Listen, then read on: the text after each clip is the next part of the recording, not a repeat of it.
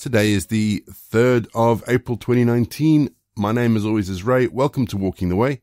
I want to say thank you to everyone for listening in as we continue to explore, as we continue to explore what it means to have a regular rhythm of worship. And if you're joining us for the very first time, allow me to explain that each episode follows a really simple pattern of prayer, scripture, and music. So having explained how it all works, let's get going with today's episode of Walking the Way. And we begin with our opening prayer. So let's pray, shall we? Lord, only the hungry search for bread. Only the thirsty look for water. So today let this be a place for those who are hungry and thirsty in spirit. Only those who ache for meaning will pursue it, Lord, and only those who yearn for a deeper life will seek it. So let this be a place for those who ache and yearn for something more. Let us come here today with our hunger and our thirst, our unsatisfied longings, our heartfelt yearnings, and let the God of life satisfy our souls. Amen. We're going to have our first piece of music just to give us some time to center our thoughts on God. And after that, we're going to get into our Bible readings. And in our Bible readings today, we read about the 12 spies that go out for Israel. Sorry, I'll put my teeth back in and try that again. We read about the 12 spies that go out for Israel. And Jesus talks about the cost of discipleship. And we'll see you on the other side.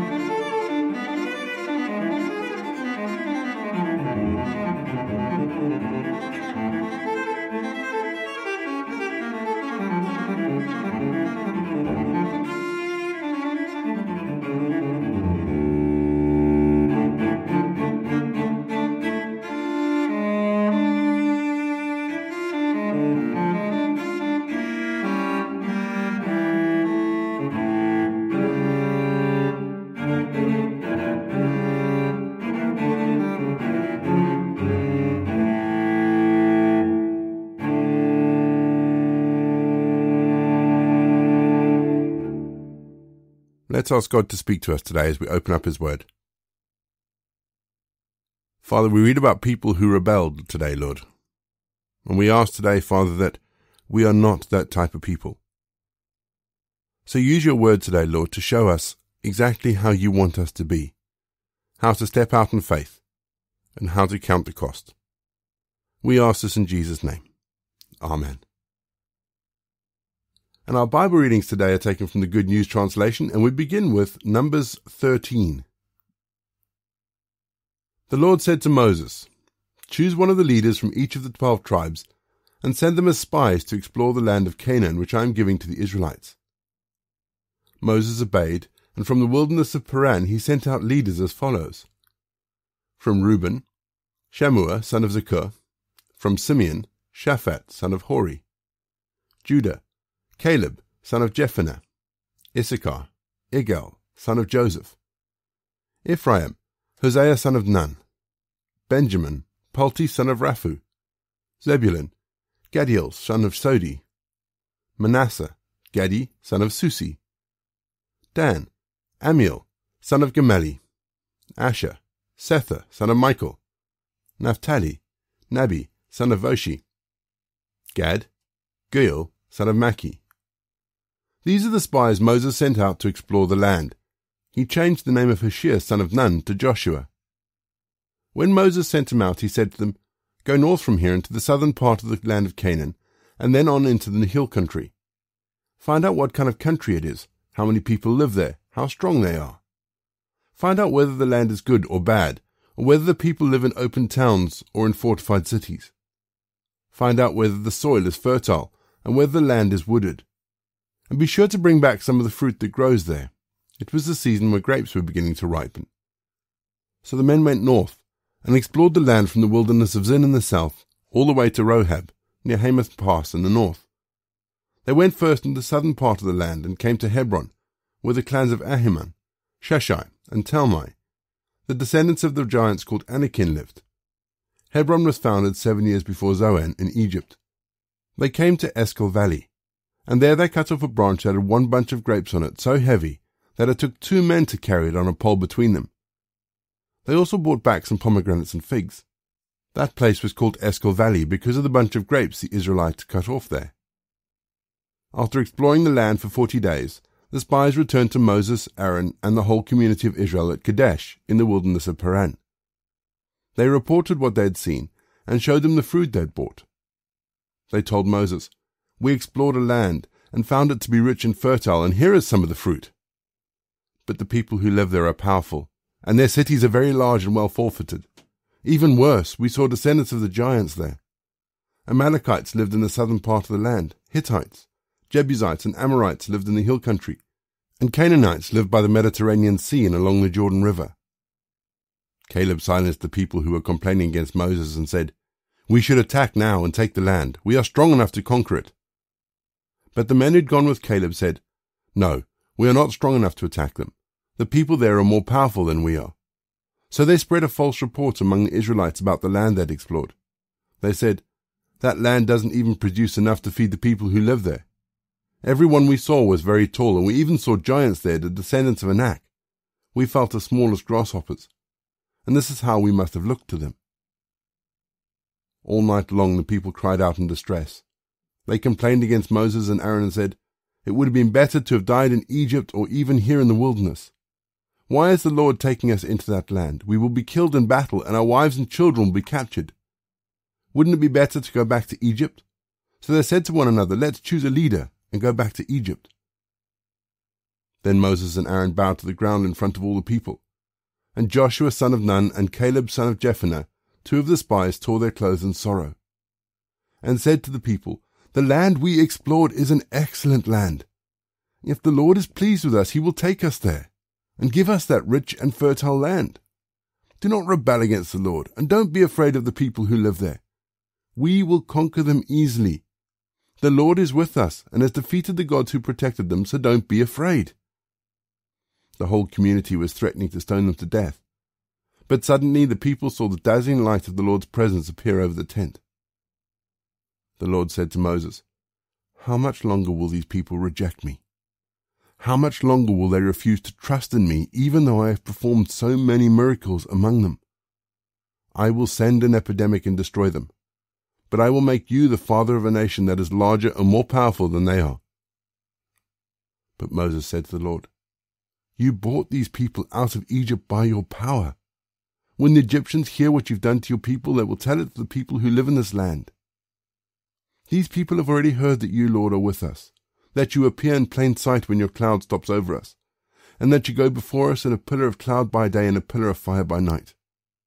Now, if you kill all your people, the nations who have heard of your fame will say that you killed your people in the wilderness because you were not able to bring them into the land you promised to give them.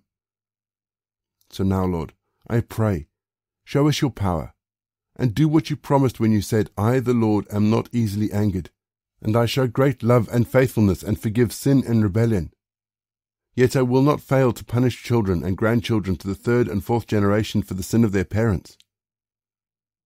And now, Lord, according to the greatness of your unchanging love, forgive, I pray, the sin of these people, just as you've forgiven them ever since they left Egypt." The Lord answered, "I will forgive them as you have asked. But I promise that as surely as I live and as surely as my presence fill the earth, None of these people will live to enter that land. They have seen the dazzling light of my presence and the miracles that I performed in Egypt and in the wilderness. But they have tried my patience over and over again and refused to obey me. They will never enter the land that I promised their ancestors. None of them who have rejected me will ever enter it. But because my servant Caleb has a different attitude and has remained loyal to me, I will bring him into the land which he explored, and his descendants will possess the land, in whose valleys the Amalekites and the Canaanites now live. Turn back tomorrow, and go into the wilderness in the direction of the Gulf of Aqaba. The Lord said to Moses and Aaron, How much longer are these wicked people going to complain against me? I've heard enough of these complaints. Now give them this answer. I swear that as surely as I live, I will do to you just what you have asked. I, the Lord, have spoken. You will die, and your corpses will be scattered across this wilderness. Because you've complained against me, none of you over 20 years of age will enter the land. I promised to let you live there, but none of you will except Caleb and Joshua. You said that your children would be captured, but I will bring them into the land that you rejected, and it will be their home. You will die here in the wilderness. Your children will wander in the wilderness for 40 years, suffering for your unfaithfulness, until the last one of you dies. You will suffer the consequence of your sin for 40 years, 1 year for each of the 40 days you spent exploring the land. You will know what it means to have me against you. I swear that I will do this to you wicked people who have gathered together against me. Here in the wilderness every one of you will die. I, the Lord, have spoken. The men Moses had sent to explore the land brought back a false report which caused the people to complain against the Lord. And so the Lord struck them with a disease, and they died. Of the 12 spies, only Joshua and Caleb survived. When Moses told the Israelites what the Lord had said, they mourned bitterly. Early the next morning they started out to invade the hill country, saying, Now we are ready to go to the place that the Lord has told us about. We admit that we have sinned. But Moses said, Then why are you disobeying the Lord now? You will not succeed. Don't go. The Lord is not with you, and your enemies will defeat you. When you face the Amalekites and the Canaanites, you will die in battle. The Lord will not be with you because you have refused to follow him. Yet they still dared to go up into the hill country, even though neither the Lord's covenant box nor Moses left the camp. Then the Amalekites and the Canaanites who lived there attacked and defeated them, and pursued them as far as Homer. Luke 14. One Sabbath, Jesus went to eat a meal at the home of one of the leading Pharisees, and people were watching Jesus closely. A man whose legs and arms were swollen came to Jesus, and Jesus spoke up and asked the teachers of the law and Pharisees, Does our law allow healing on the Sabbath or not? But they would not say a thing. Jesus took the man, healed him, and sent him away. Then he said to them, If any of you had a child or an ox that happened to fall into a well on a Sabbath, would you not pull it out at once on the Sabbath itself? But they were not able to answer him about this. Jesus noticed how some of the guests were choosing the best places, so he told this parable of all of them. When someone invites you to a wedding feast, do not sit down in the best place. It could happen that someone more important than you has been invited, and your host, who invited you both, will have to come to you and say, Let him have this place. Then you would be embarrassed and have to sit in the lowest place. Instead, when you are invited, go and sit in the lowest place, so that your host will come to you and say, Come on up, my friend, to a better place. This will bring you honor in the presence of all the other guests. For those who make themselves great will be humble, and those who humble themselves will be made great. Then Jesus said to his host, When you give a lunch or a dinner, do not invite your friends or your brothers or your relatives or your rich neighbors, for they will invite you back, and in this way you will be paid for what you did. When you give a feast, invite the poor, the crippled, the lame, and the blind, and you will be blessed because they are not able to pay you back. God will repay you on the day the good people rise from dead. When one of the guests sitting at the table heard this, he said to Jesus, How happy are those who sit down at the feast in the kingdom of God. Jesus said to him, There was once a man who was having a great feast to which he invited many people. When it was time for his feast, he sent his servants to tell his guests, Come, everything is ready. But they all began, one after another, to make excuses. The first told his servant, I have bought a field. I must go look after it. Please accept my apologies. The other one said, I have bought 5 pairs of oxen, and I'm on my way to try them out. Please accept my apologies. Another one said, I've just gotten married, and for that reason I cannot come. The servant went back and told all of this to his master. The master was furious and said to his servant, Hurry out into the streets and alleys of the town and bring back the poor, the crippled, the blind, and the lame. Soon the servant said, Your order has been carried out, sir, but there is room for more.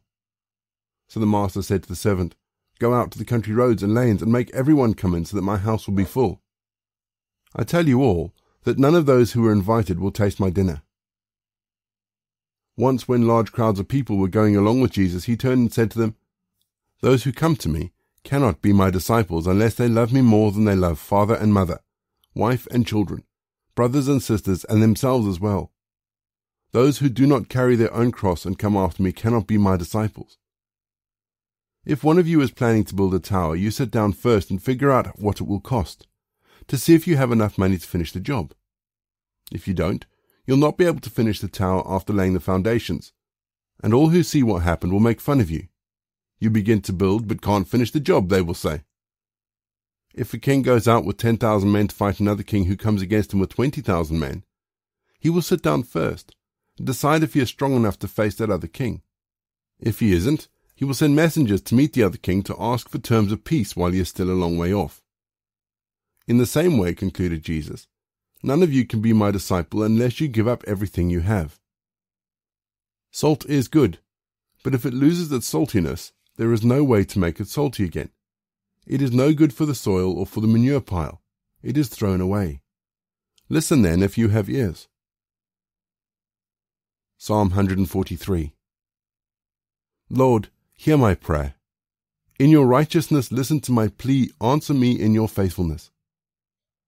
Don't put me, your servant, on trial. No one is innocent in your sight. My enemies have hunted me down and completely defeated me. They have put me in a dark prison, and I am like those who died long ago. So I am ready to give up. I am in deep despair. I remember the days gone by. I think about all that you have done. I bring to mind all your deeds. I lift up my hands to you in prayer. Like dry ground, my soul is thirsty for you. Answer me now, Lord. I have lost all hope. Don't hide yourself from me, or I will be among those who go down to the world of the dead. Remind me each morning of your constant love, for I put my trust in you. My prayer goes up to you. Show me the way I should go. I go to you for protection, Lord. Rescue me from my enemies. You are my God. Teach me to do your will. Be good to me and guide me on a safe path. Rescue me, Lord, as you have promised. In your goodness, save me from my troubles.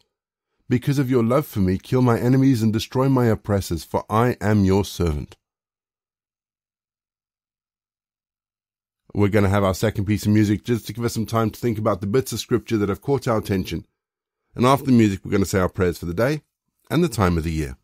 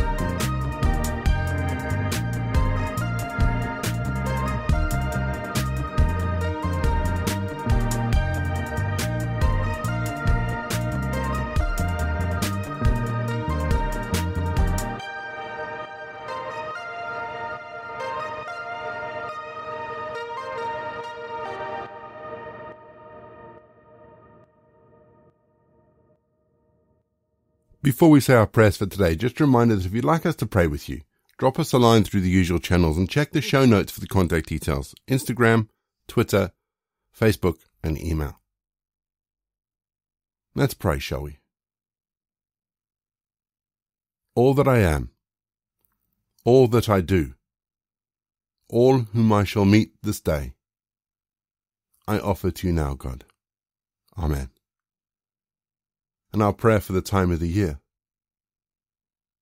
Loving and merciful God, I am so aware of my sins and weaknesses. But as painfully aware of my faults as I am, let me also remember your tender love, your gentle and limitless forgiveness. I come before you filled with pain and guilt, but look into your eyes and see the forgiving love I so long for my life. Help me to forgive the same way. Lord, teach me to love as you love. Amen. And we say together the prayer that Jesus taught his disciples. Our Father in heaven, hallowed be your name. Your kingdom come, your will be done, on earth as it is in heaven.